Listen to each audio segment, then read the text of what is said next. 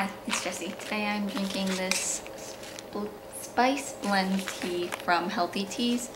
It is just a combination of ginger, cinnamon, turmeric, and cloves. Oh, that's good. It's very simple. It's actually more mild than I was expecting. And it would probably be good. You know what? It would be. I'll be right back. I'll be right back. Alright, so I'm just gonna try. I added just like plain black tea. This is pure black tea, nothing else from Bare Leaves. I don't know if you can read that because it's really crinkly. We'll see after this steeps for a couple minutes how that is, because I think this is such a simple blend of just spices. I think it'll go really well mixed with the black tea. Well, that steeps. I am here today to do my winter 2021-22 winter highs and lows. If you're new to my channel or if you haven't been following this series, instead of doing a monthly or even bi-monthly wrap-up, I instead just sit down at the end of every season and tell you the top 5 books I read for that season, plus any books that I read that I think were bad enough to warrant warning a person about. At this point, you should be seeing, scrolling, actually I guess on this side, my top, any books I read in winter of 2021 into 2022, so that's December, January, or February, that got at least 4 stars on my rating system, at least a 4 out of 5. I will note that there is one book I'm reading that I will probably finish before February's up, but I'm not expecting that to be a top. I'm not even expecting it to be 4 or more stars, so anyway. Ooh, yeah, that's good. That's really good. That diversion aside, let's just jump into it with my top 5 books in no particular order of this winter. So first on this list is going to be Mexican Gothic by Silvia Moreno Garcia. I picked this up from my library. My library started doing this blind date with a book thing, and it's fantastic because almost every time I go to the library to pick up my holds, I pick up a blind date book and read things that I maybe wouldn't. I was kind of hesitant to read Mexican Gothic. I had it recommended by a friend that said it was one of his favorite books. He really enjoyed it, but it didn't really speak to me. Gothic is a strange genre for me that I'm not sure how I feel about it, but this really, really worked for me. So this is about Noemi, who is a young woman in 1920s Mexico? I assume it. I know, I should assume Mexico, but like, I don't want to assume. Anyway, 1920s Mexico, and her cousin sends a very distressing letter home about how things aren't going well with her new husband in their house. So Noemi goes to check out what's going on there, and things get weird. I really love this. In particular, I loved Noemi. Now this was on the lower end of a 4-star for me, to be entirely honest, but I feel like it's going to stick with me in a way that a lot of even my more highly rated books won't. Because Noemi is just, she's an icon. I love her. She puts off this very,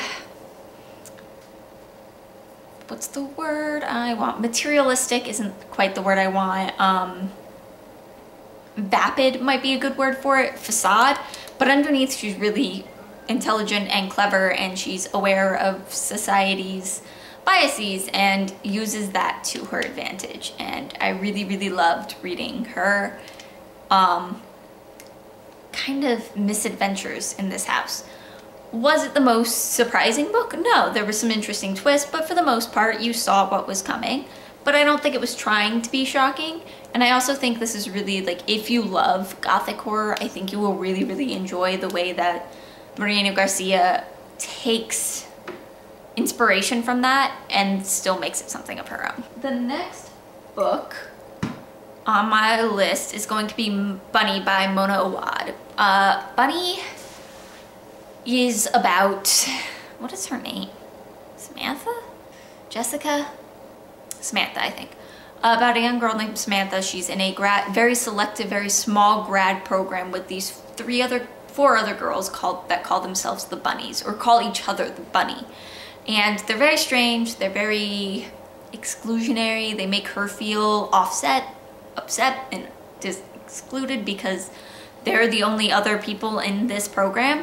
And so slowly she kind of gets invited to be in their group. She gets invited to an event, decides to go, finds out these ladies are up to something very strange. I really like this. Now, this is not something to go into if you are expecting complex characters. It's not something to go into if you want an easy reading experience. This is very much, I saw a lot of people reviews calling it pretentious, and it is. It definitely is pretentious, but it's trying to be, and it's intentionally pretentious. And I think there's something to be said for the intentionality of it. I also think that a lot of it talks about how the characters are very shallow, or they're just kind of one-dimensional. I would give them a little more than that, or they have this, they're very, not stereotypical, archetypical characters, and that's also very intentional. It's very much a criticism of writing. And I found it really interesting just from like looking at it as this like cool, edgy story. But also if you want to get deeper and analyze the choices that Mona Awad makes in this, I really think you could get deep in this and really enjoy it. Next on my list is Light from Uncommon Stars by Rika Aoki. This is, oh God, how do I even describe this book? This is a speculative, call it speculative. It's technically sci-fi, but there's some fantasy elements in there. A story that has kind of 3 stories that are all pulled together and twisted inside each other. So you have 3 main characters, whose names I cannot remember at this point. So I'm going to call number 1 the Donut Lady, who is an alien. Her and her family have fled this disease that is overcoming the Galactic Federation, and they hope to set up a space on Earth where people can kind of escape or use as a vacation on their way to someplace else, help other refugees. Then there is the Violin Lady.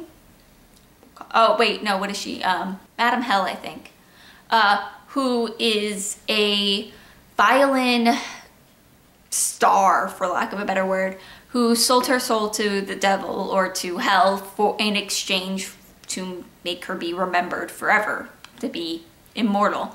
And in exchange, she needs to bring them 7 souls, and she has 7 years for each soul, and she is coming up on the 7th year for the 7th soul and hasn't produced one yet. And then the last character is Katrina.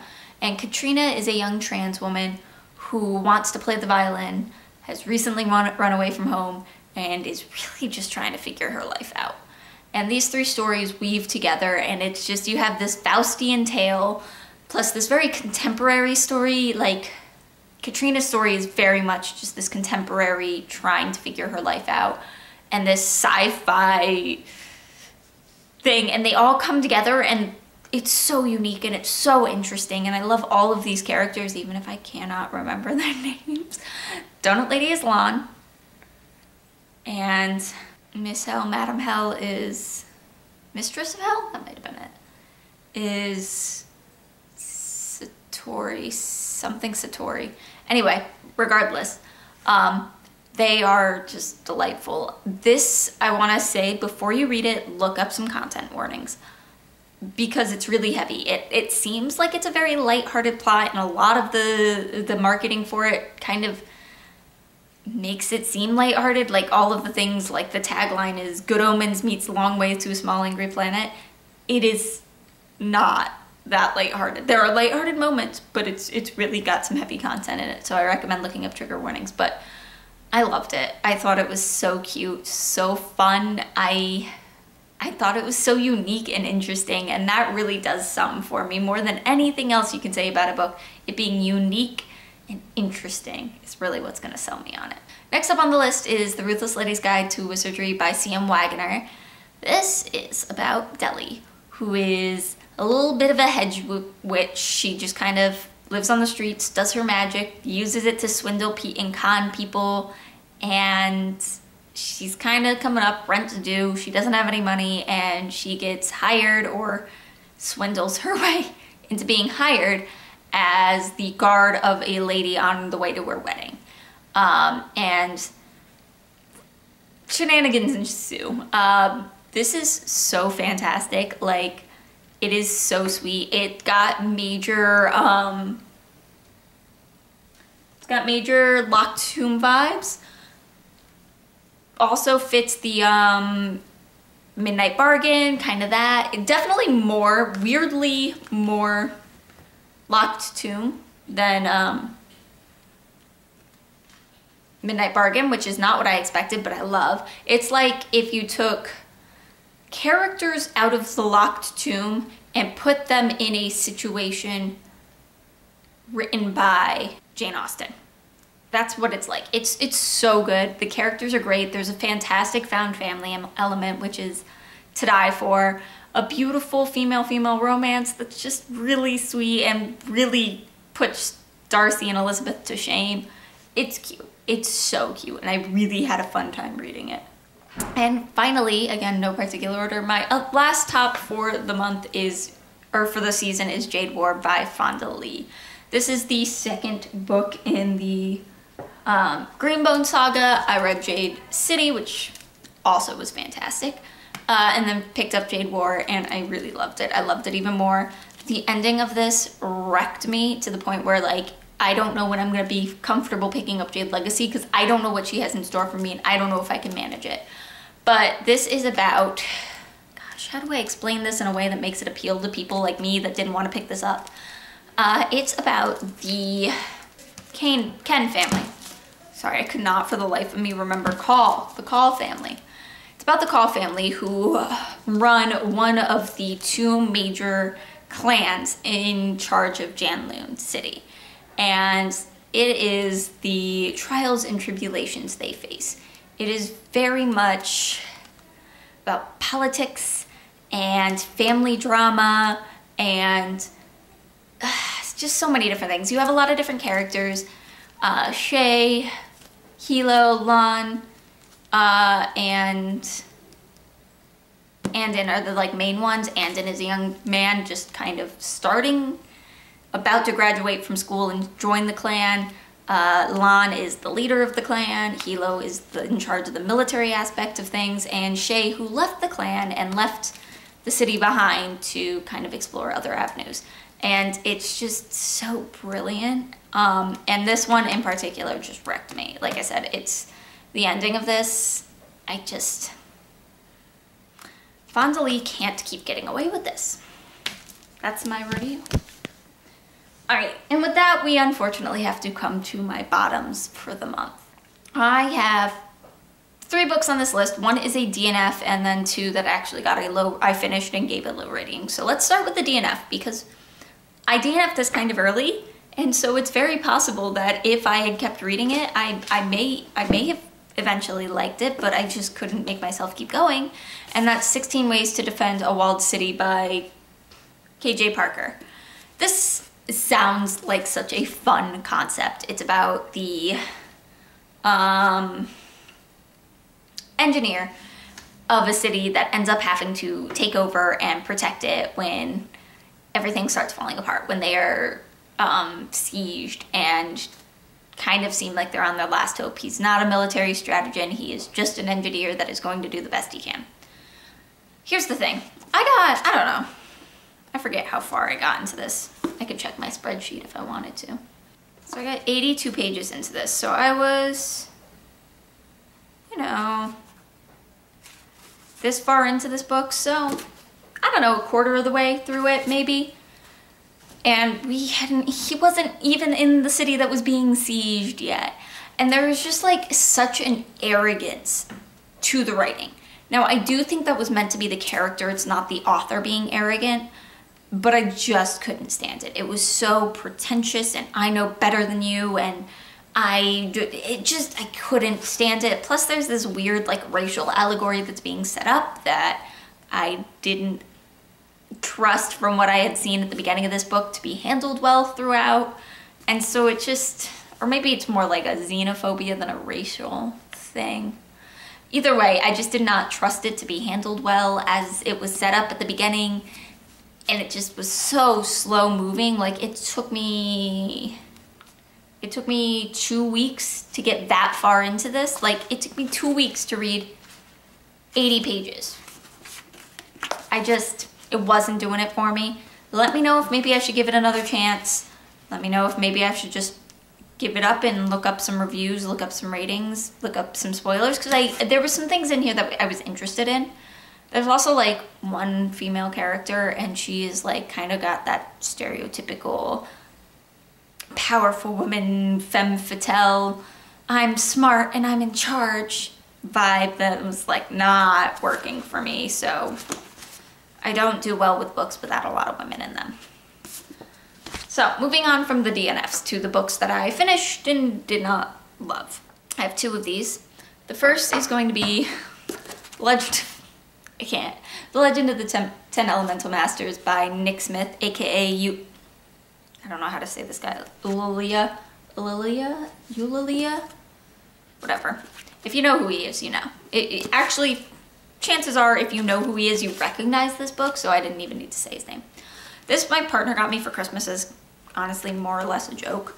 I thought of doing like a full review of this and just tearing it apart and talking about how bad it was, and I decided not to, because the honest truth is Nick seems like he's trying here, and I actually think there's something so fascinating in this, and I found myself more in awe of the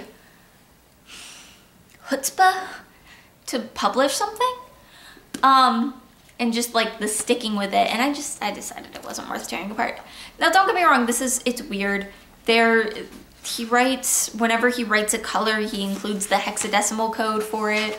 Distances are all very precise and specific. Let me go ahead and just read a small excerpt from here. Just this is the first paragraph. Knuckles glides north 1,500 feet above Lake Sacagawea at 800 miles per hour following Highway 83. A small thunderstorm is somewhat visible to the south. The sky is 3/8 scattered with cirrus clouds and 1/8 scattered with altostratus clouds. The wind is 15 miles per hour with gusts to 20 miles per hour. A few small patches of snow and ditches, some with water, are visible, but hard to see due to the speed. A 40-second pause in speech occurs while credits display on the screen. That's how this is written. Here's the thing though. By about 1/3 of the way into the book, I was just used to it. Now, that doesn't do anything for me. It doesn't. I don't know what exactly 18 centimeters looks like or whatever, but somebody else might, and that might be a good way for them to process information when they read.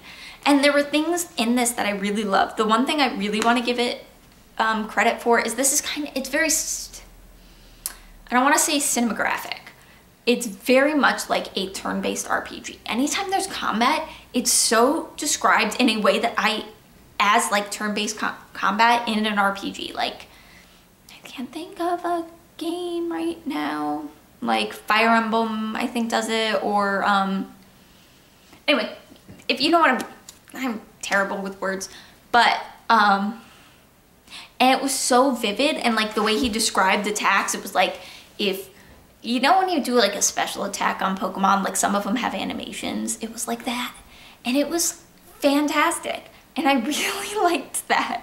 So I found myself, after I like stopped thinking of this as like, I'm trying to compare this to the average book that I read, and just like turning off I kind of enjoyed it. I kind of liked it. I mean, the story wasn't good. Don't get me wrong. There were literally 0 snakes.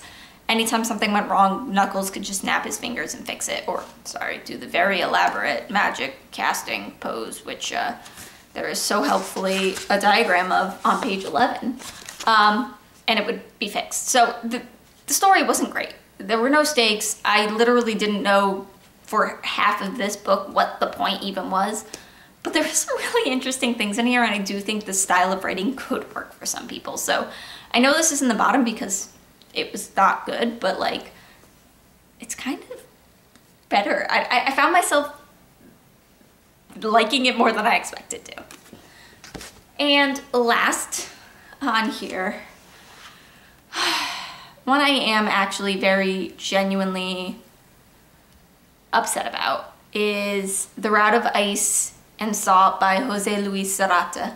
This is a story, so if you're familiar with Dracula, in Dracula he has to have all of his dirt shipped from Transylvania to England. And there's a ship that transports it, and you find out that it doesn't go well. There's a vampire in their hold. Like, you think it's gonna go well. This is a story about that. So it's captain's logs about that journey. And I was like, that sounds fascinating. I also heard it was queer. I was like, great, fantastic. Oh, I've never read a book that made me so upset. The captain is so predatory and uncomfortable. It's like a stereotype of what a conservative white woman thinks a gay man is. It was so uncomfortable to read. It was very much like I don't even want to talk about the things I hated about it. It just made me uncomfortable and I didn't like it. And then on top of it, there was like weirdly little tension. It took so long to get into the creepy stuff happening. And even when the creepy stuff started happening, it was so focused on the captain's like weird sex dreams that like it wasn't even there. And like the only part that was like the captain's logs in the typical way. So like the first part is like his journal, and then it changes, was at the very end. And like the last third is what I wanted the whole thing to be, was this like tension of like, you know, I don't know, a random date, you know, Sunday, February 27th at 2:35. One of the men has gone missing. Like that last third is what I really wanted. And even that came back to his sexual fantasies. And like, I think the attempt here is something that is very common, which is the creating an analogy between queerness and vampirism. And this is a thing that happens. And I think there are ways it can be done well. There's actually an anthology I just heard about from Books and Lala that I want to read that's all about that. This was not it. This was like, this made me like, I don't want to say, how do I put this? How do I put this? It doesn't make queer men look good. Instead of like making vampires like sympathetic in some way, it makes queer men look predatory and bad. It was bad. It was bad and it was offensive and I hated it. I hated it so much. So, these are some of my favorite books from this season. These are some of my least favorite books from this season. Let me know what you read this winter. Anything in particular you loved or hated, think I should pick up or think I should stay away from. If you like this video, please leave a like, follow if you, subscribe if you haven't already, and I'll see you next time. Love you, bye.